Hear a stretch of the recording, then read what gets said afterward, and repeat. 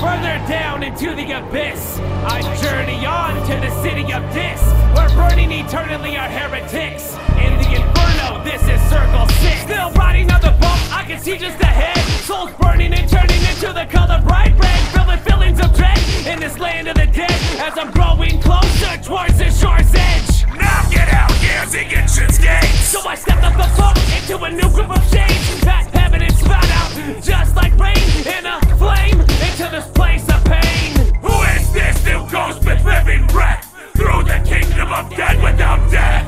I am the guy of the inferno, so you should let me pass into the circle, hearing hundreds of cries from up in the sky, just if my words it hurt them like burning their insides. And then I seen a light coming across the river Styx. It was an angel that led me into the city of Dis, and without no resistance, he opened the entrance, and without speaking to me, he left in an instant, stepping towards the city and through these hellish gates to see what sin brings souls to this place. And as far as I could see, I saw nothing but graves and caves with shades that are all in flames, and filling me with fears that were so intense was the size and the sight of all these heretics, those who don't believe in God or his wisdom, and souls who oppose the Lord and question religion. This is the city of Dis, in the abyss and in the inferno. This is the sixth circle. This is the city of Dis for the heretics, and in the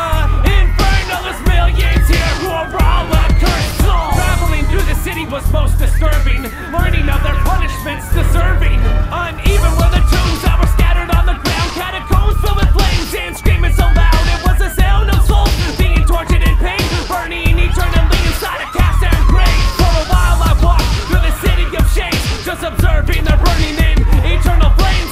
These are souls that chose no belief in God, those who question religion or were unorthodox. Stopping for a moment to tell more of this place of souls in life never embraced God or his faith.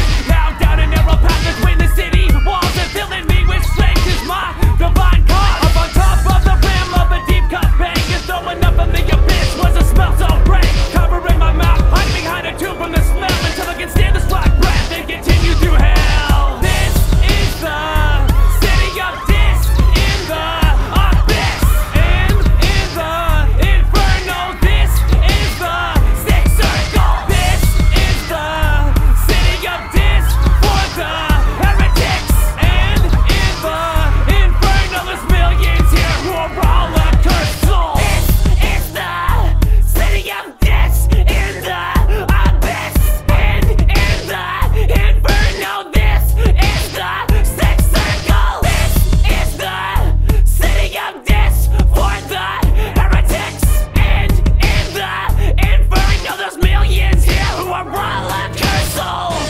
Oh, search hello, raise the aim to the neuropit.